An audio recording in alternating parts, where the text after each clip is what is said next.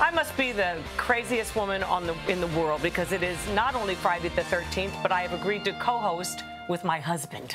Frank Gifford's here, everybody, because Hoda's on a much-needed, much-deserved one-day vacation. So Frank Gifford is in the house, baby. You know Hall how long of Fame, I've been away from television? Well, how old are you to begin with? Just kidding. How long have you been away from television? Every day I listen to you tell everyone how old I am. Only because you're so gorgeous. I wouldn't make fun of you if we're doddering and sickly. Yeah, you're but I pull hardly. into the service station and the guy said, "You got to be kidding." What? About things? You're how old? Well, because nobody believes it when they look at you, honey. But I'm 78 years old. 78 years old and looking awesome. And I feel really well. I know, and no, you are a model for other people out there hoping to live that long. Because honestly, I tell them all the time, I had no idea you'd live this long, right? Oh boy, it's like this all the time, by the way. Living in a funny house. We got married almost 23 years ago, and it's, some would say, miraculous that we're still married and still talking and laughing. I don't think we've ever had a quarrel, have we? Here's the funny thing. Kids, there's a new study out, says that kids of older dads may have a lower IQ. Now, I didn't even meet you until I was older and you were older. You'd been married before, I'd been married before. But it's only a little bit. It's minuscule. Well, but the point of it is, you were 53 when we got married. I was, what was I? No, I forget. I was 53 when we met. You were 56 when we got married. I was 20, and we proceeded to have 2 children. You were 60, I think, when you had Codes, and 63 when we had Cass, right?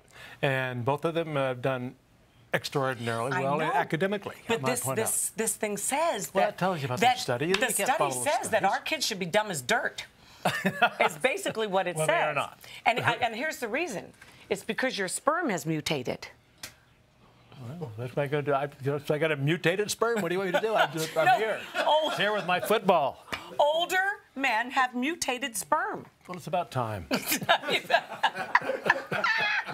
What does the study have to do? Does it say anything about older women? For many years we talked. talked. Younger men? No, it doesn't say that.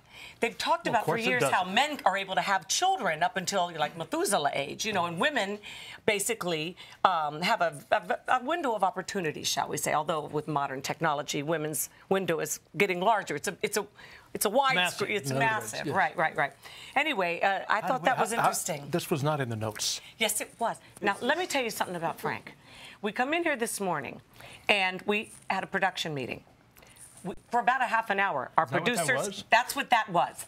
Our producer and several of like 3 of our producers come up. Remember we were getting our hair and makeup done? That was a production meeting. My hair. Apparently, Frank, I wish my hair looked like this. Apparently, Frank didn't realize it because we got downstairs to the dressing room. All of a sudden, he's reading his notes, and he starts laughing at stuff he heard an hour before.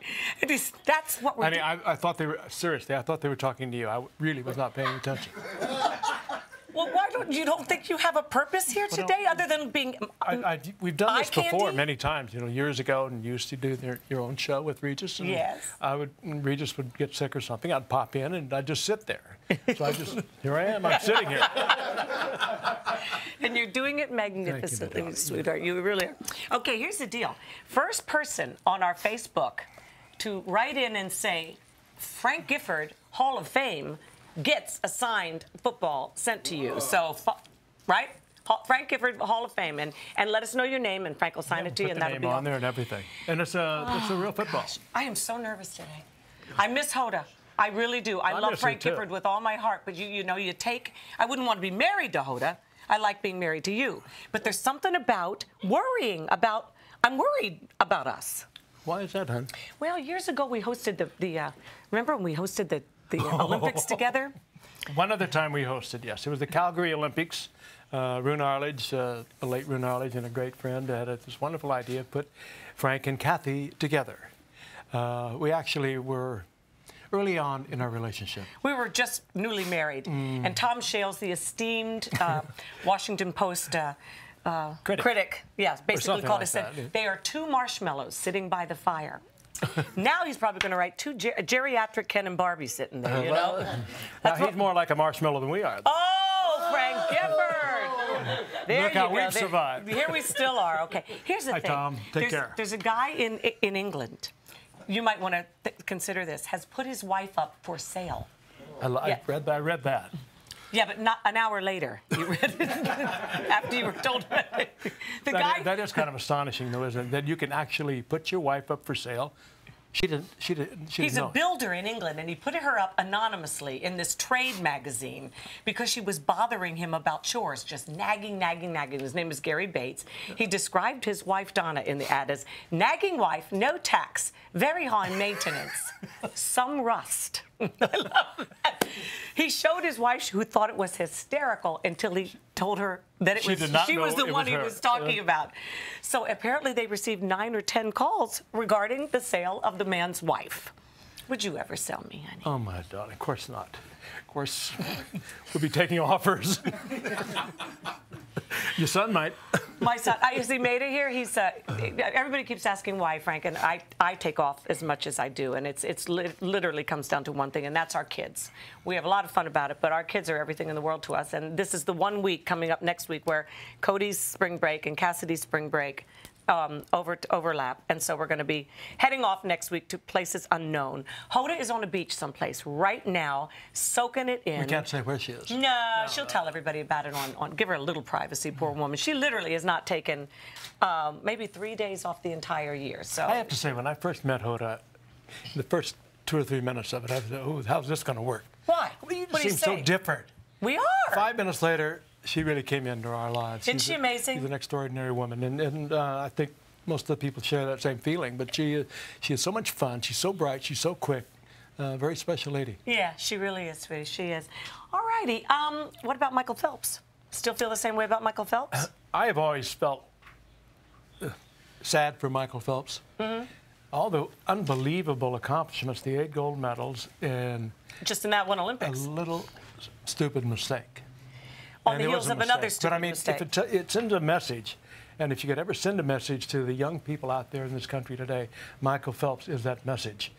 When you achieve a certain stardom, a certain level of accomplishment, you are going to be tried on every issue. Yeah. And you better believe it going in. And coaches ought to be aware of this at every level, starting in grade school through high school. If they have an extraordinary athlete, teach them they have to follow the rules. They think it's never going to happen to them, though, sweetie, right? They just never do. Never do. And that's the same kind of an attitude, the same kind of courage and guts, or whatever you want to call it, that makes them a champion. Well, it's interesting with his conversation with Matt, because he did not admit. Matt's a great interview. He did not admit that he was actually smoking marijuana, and people are saying, well, then maybe he's not sorry. Maybe, and no, I think it's a technical thing. I think if he admits it, then their charges can be brought against him. Well, so all he's saying is, I made a mistake. I think he's saying. He said to Matt, we all know what we're talking about here, but he cannot technically say, I was smoking pot, because then South Carolina, I think, is where it happened. Technicality, we saw him doing it. Anyway, it's unfortunate for all the kids there who, again, I think get it out there, get it over with, and move on. Yeah. And it's hard to do in the world of media today. You're the comeback guy of the whole world, though. Remember when Chuck Bednarik, we see that picture all the time, what I know, everybody remembers that famous picture when Frank's just out like that. If I'd hit him harder, I'd have killed him. Right. But after you left for a year with a horrendous concussion, you were in a coma for a while, right? I wasn't in a coma. I was unconscious for a while, but Isn't that called I took a year off because I had played 9 years already, and I wanted to move on to something else. Well, they called it, the end of Frank Gifford. He came back. Can I brag a little bit about you? Comeback Player of the Year the next year, and played for how many more years? I played 3 more years. And how many more positions? Did you go to the Pro Bowl in how many positions? I went to the Pro Bowl in 3 positions. How many times? Because the Giants needed players in different positions. How many times to the Pro Bowl? 8 times. Thank you. Okay. So what we wish for Michael Phelps is that he comes back to the London Olympics and wins 8 more, and with no incidents out of the pool. Right? I really hope it happens. It's going to be so tough.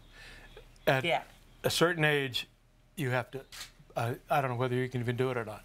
Because you're competing with these young kids that are coming up. The young Michael Phelps are just developing. They're going to compete in the London Olympics right now. And he will be at his peak by the time he's peak or beyond. Because you always tell me you think an athlete when they're 28, that's the peak. 26 to 30, that's the best. Really?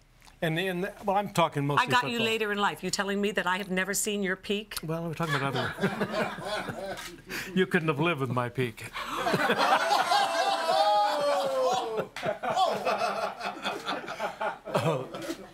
There will be hell to pay. Boy, Speaking of that, one more thing. Frank has been through menopause with 3 different wives, but he never had something like this to help him. A his and hers PMS calendar, which is designed for men and women to discuss PMS, which is premenstrual syndrome. I've never seen your peak, huh? Well, I didn't know there was such a thing. Anyway. There's little charts here and everything. Yes, this will tell you, if you know your woman's cycle, how she feels, what to expect. And, you know, we could have used this back in the day. I have a new book coming out called Just When I Thought I'd Dropped My Last Egg. And so, you know, where was this when we needed it, you know? Anyway, I guess that's available from somebody. I'm afraid to go to you, going in and ask for a book? It's a book by Kathie Lee. Yes. Something about dropping your last egg. That's right. Well, what does that do? What does that tell me? And here's the title of the next one. Life is a big fat smorgasbord, unless you're already bloated. Maybe not that one. Sarah, what are the folks saying other than please go away for a week? No, they're loving Frank. Let's just say that. We can congratulate Heather Zimmerman. She is the recipient of the football. Good. She was so the Frank will first sign one. it. Why don't you sign that to Heather, honey? Heather? Please. Yeah. But yeah, I'm not even going to ask how you spell it. You know. However, phonetically is fine. Angelina wrote in and said something like, she's looking forward to the show, but is Frank famous or something? Are you kidding me? Kathie, the next post is funny. Alan writes in, I can't believe there's someone who does not know who Frank Gifford is. See.